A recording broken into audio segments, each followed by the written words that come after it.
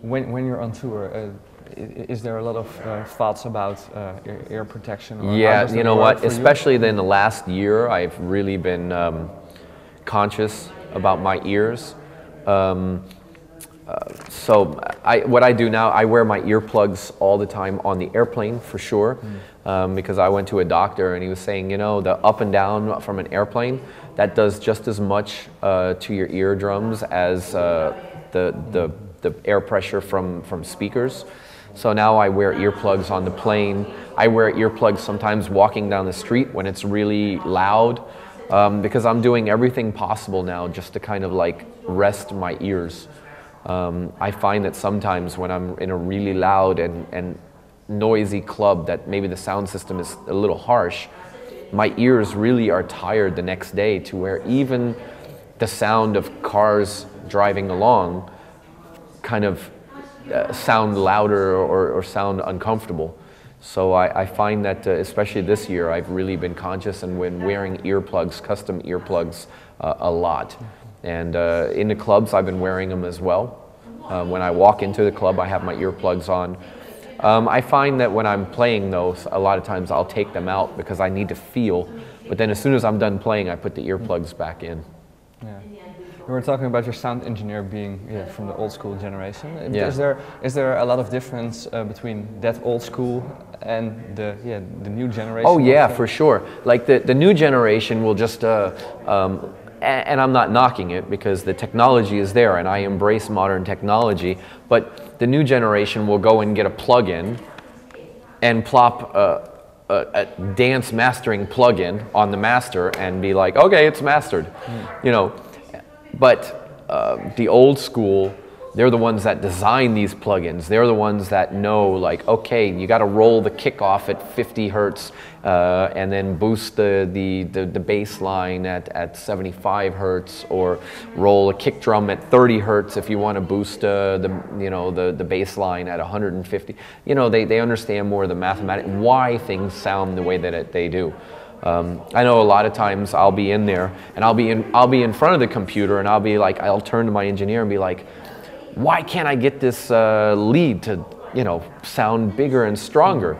And he'll be like, try this, roll the kick drum here, or lower the kick drum, or let's try that. And it'll be like, hey, yeah, it worked, you know. Whereas the new school guys will just like throw a compressor on it and just be like, hey, yeah, works. So I try and get like a more organic sound out of the machines. Yeah, you're in the dance scene for quite some time now, but yeah, I'm not saying that you're old school, but you started earlier than some people that are here now. But how do you see the whole dance scene? Is the direction it's going at this moment? What do you feel about that? Well, I think that we're at a crossroads right now. A lot of guys are going more pop. And then a lot of guys are like saying, you know what, I'm going to go more underground. And I think that that's kind of what's going on right now. But you've got guys just kind of like splintering. You know, I think the pop thing is fine. I have nothing against that. But when I was starting, when I was coming up, I was doing pop remixes. And I got really burnt out on it. I hated it after a while. I hated dealing with the politics of pop music. So, you know, I don't want to go in that direction. And I warn a lot of guys, I'm like, listen, it's a dark road. Pop, you know, dealing with the pop scene is very dark. There's a lot of, you know, dark stuff there. So I'm very happy. I'm kind of like staying consistent, you know, maybe even going a little bit more towards the clubby sound. I think doing the pop thing is fine.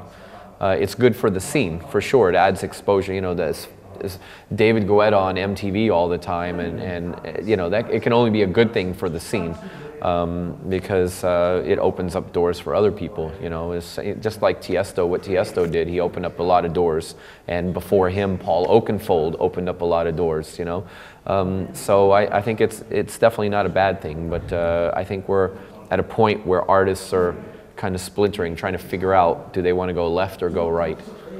And which direction are you heading? Yeah, I'm definitely leaning more towards the left. You know, I love the clubs.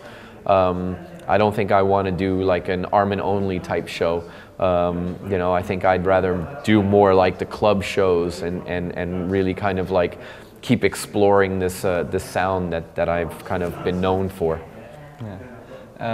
Earlier on you were talking about that you succeeded all your dreams and even beyond that, but yeah. What are your dreams at this moment besides music? Wow, that's the thing. It's like every time I dream, they're just like, my dreams are down here, my real life is up here. So I dream about tracks and collaborations and ideal things, like, you know, things that I want to do artistically in the future. That kind of really gets me excited now, is just kind of artistic dreams, as opposed to dreams of, oh, I want to be, want to be the president, or want to be, I don't have thoughts like that. I have thoughts about creatively different projects. Maybe more family-related thoughts you have as well? Everything is, it's music. I mean, I dedicated my life to music. This is who I am. I'm going to be doing this forever. So that's what's so cool, is my family really understands that, and even like I said, my father, who we're not sure how much longer he'll be around, he really understands and is proud of the fact that it's like music is my life. I've dedicated my life to music, and been fortunate, very lucky to be embraced the way that I have. Okay. Well, thank you very much. Oh, well, thank you guys.